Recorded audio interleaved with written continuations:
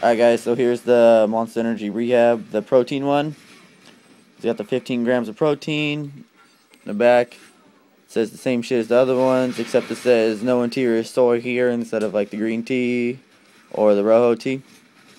It doesn't have the Twitter and Facebook links under the Rehab the Beast, but I heard there is one with them, so that's a new one that I can't go get. And well, it tastes like shit.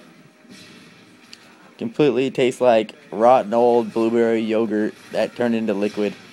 It's disgusting. I don't like it. I would never gonna buy it again. So there you go.